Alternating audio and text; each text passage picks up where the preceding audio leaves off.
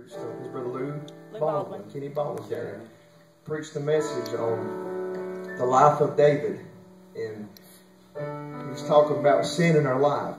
And he said, he preached the message, the title was, Where in Sin Are You?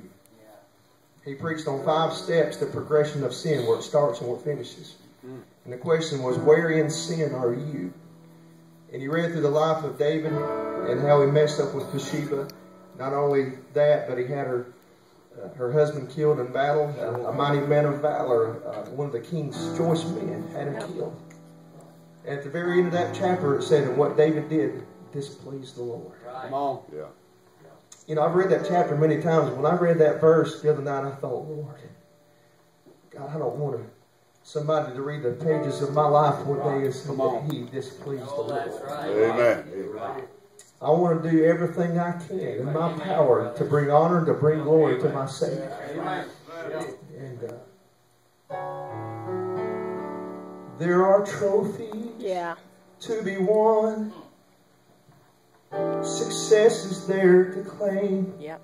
And some will sell their very soul to reach earth's highest gain. But the count this long game would be my loss if I lay down commitment's cross. So I set my eyes on things above and serve Him with a heart of love. I just want to please the Lord, be it His will in every way, to be in His presence, lost in His presence, to hear Him say, well done, someday.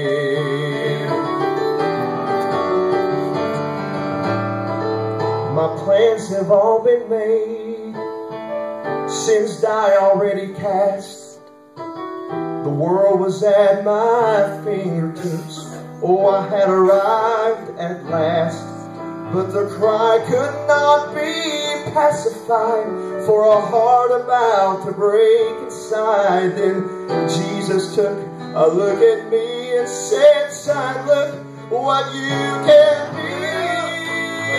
Oh, I just want to please the